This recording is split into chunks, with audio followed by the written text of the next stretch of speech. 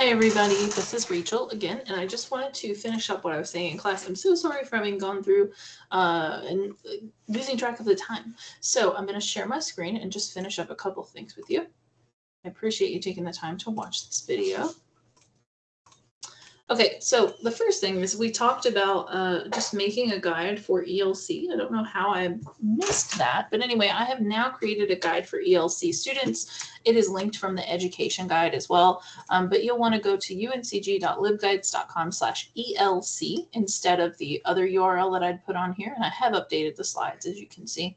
And this will take you to the library guide for ELC in general.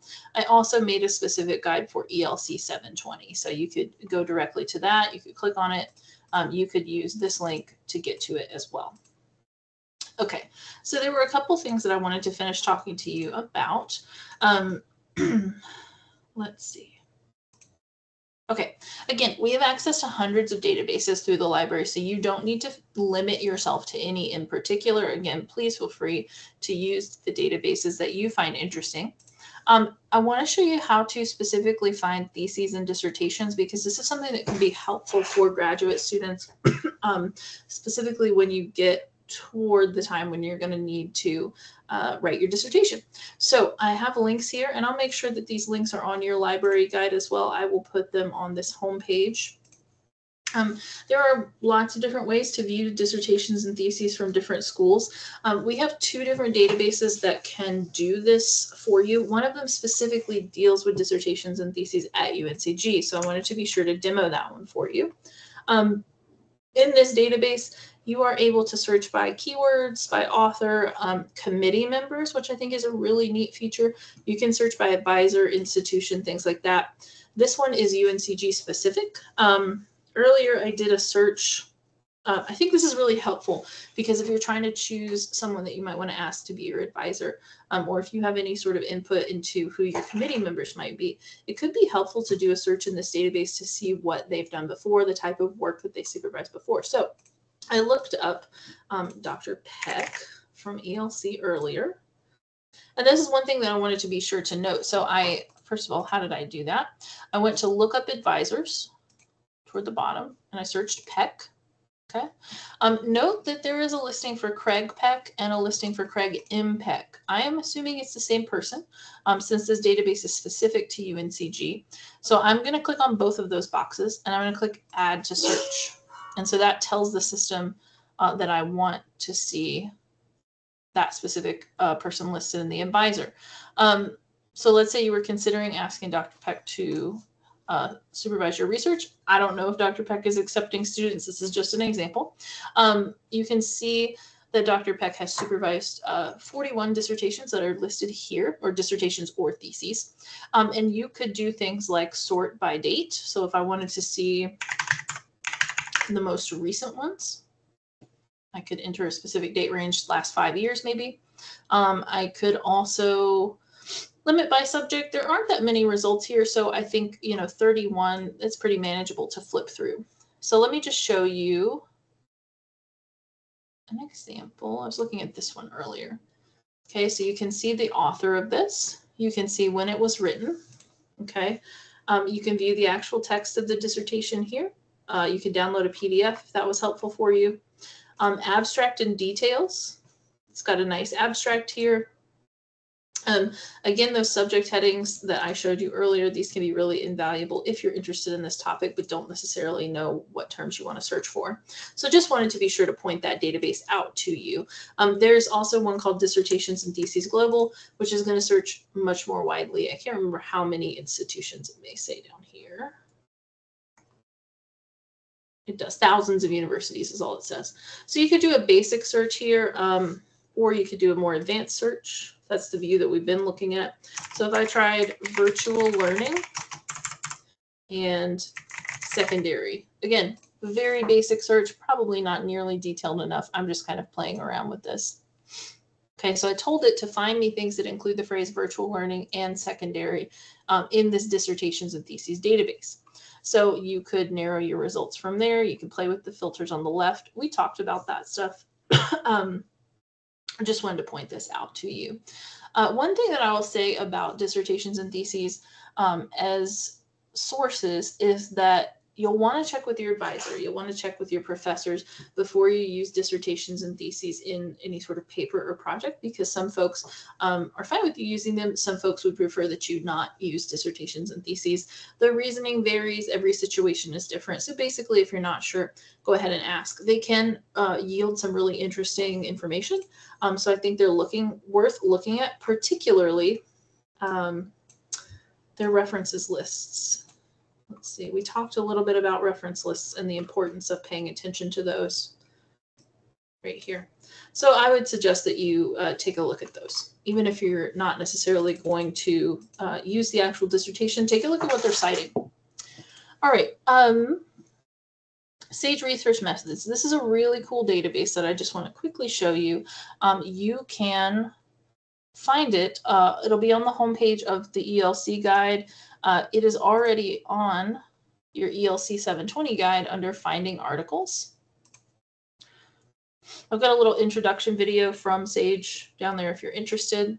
But going into the actual database, I think it's really cool because you can do lots of different things. Now, Sage Research Methods is, well, let's just show you instead of talking at you about it. So I'm going to go to Browse By. You can browse by discipline. Now, ELC is obviously very interdisciplinary, so I'm not telling you that you have to do this, but education could be a good place to start here. And what it's going to do is list common research methods or common things that they have that are of interest to people doing research in education. And so it's going to give you some information about that. It gives you a nice reference here to just like a nice introduction.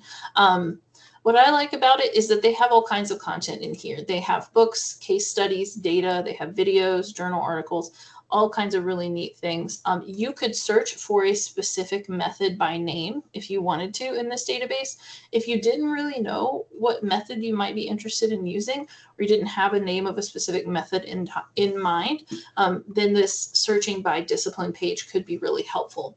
And you could narrow it down over here. I could say, let's say I want to use cases, postgraduate, and apply that filter. It's going to cut my results down quite a bit. It's a little sluggish today. Anyway, you can see the results there. Let's just click on the title. Again, these are case studies. I specifically told it I wanted to look at that. You can see when it was published. They do some really cool breakdowns. I like that a lot of their sources are going to be linked. They provide nice context. It's just a really useful thing if you are looking to learn more about a particular method of research or see how a particular research method might be applied. So if I go back to the main page here, another thing I wanted to be sure to show you, you can find this under Books and Reference. They have something called the Little Green Book series and the Little Blue Book series.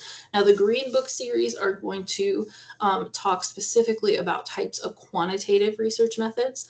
The Blue Books are going to talk about qualitative research methods. So I'm going to click on Little Blue Books.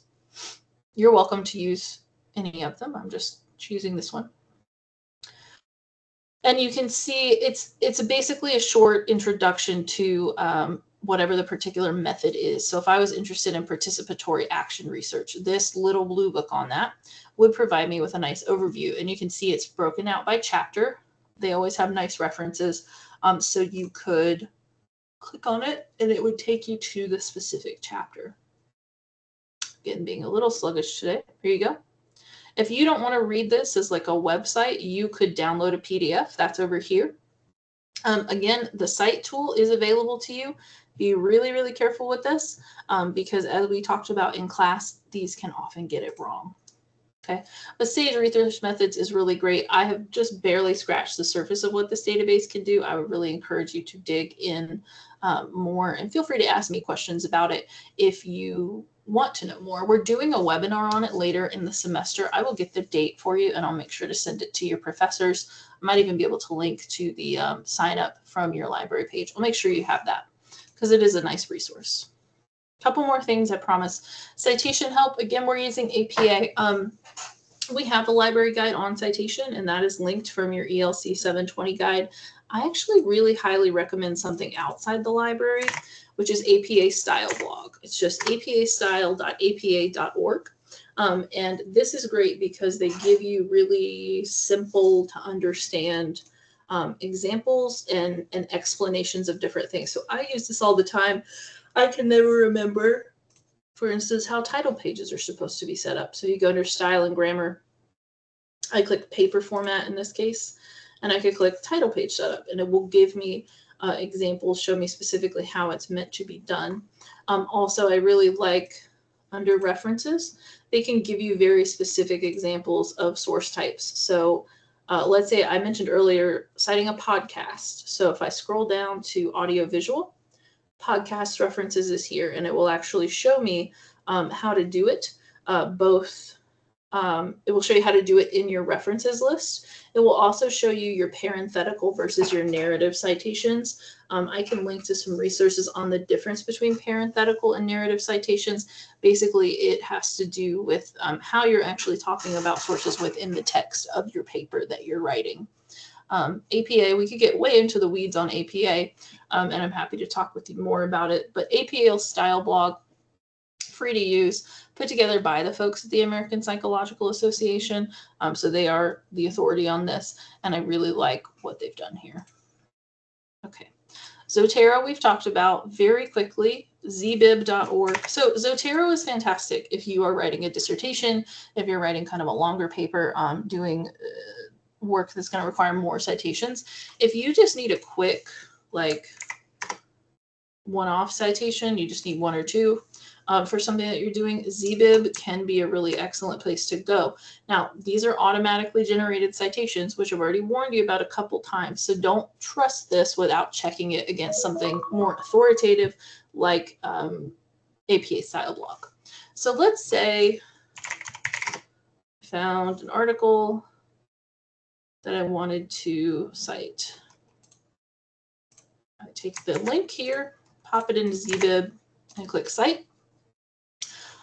It's going to want to give me MLA by default. You actually have to go down here and change it to APA 7.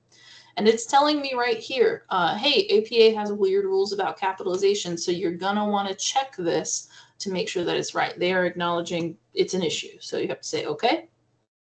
And here you have the citation. So you could copy this, put it into your references list, and then check it against something more official. It's not plagiarism, in my opinion, to copy and paste a citation. You just want to make sure that you have made sure that it is accurate and has all the right information in the right places.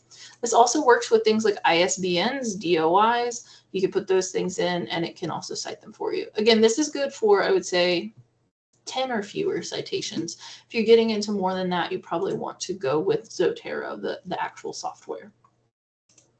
Last thing, I highly recommend these tutorials for you, and you can access them by going to this website, go.uncg.edu/ultra. It's mad because I copied and pasted it. Okay. I highly recommend these for you. You can check out any of them that you want. But for instance, if you wanted to do the one on literature reviews, because we didn't talk about literature reviews tonight, but there's a lot of information that we could share about that. You scroll down, or you could do Control F, whatever you want to do, literature reviews. And it's going to say, okay, this is going to take you 15 minutes to complete. You got some quick learning objectives. You have these quick check questions throughout to make sure you're understanding correctly. And at the end, you can take the final assessment if you want to. If it's not required for a class, you certainly don't have to. I just think that these are, I'm just clicking to get through it quickly. I think that these are really helpful for background on particular subjects. The literature review one in particular is really excellent, and I encourage you to use it. I also suggest there's a Google Scholar in citation chaining, APA, plagiarism. Evaluating sources is another thing that we didn't get into tonight. It's really, really important for you to be able to evaluate quality sources from less high quality sources. And one of my favorite strategies for this is lateral reading. I will put a video on lateral reading on your course's LibGuide that really explains it. It is extremely easy and extremely helpful. So I strongly recommend those. Here's the link to the slides. Again, it's all going to be linked from your library guide for 720. I'll make sure that that is all on there. And if you have any questions, again, please feel free to get in touch with me. Definitely feel free to reach out. I'd be more than happy to help you. Have a great night.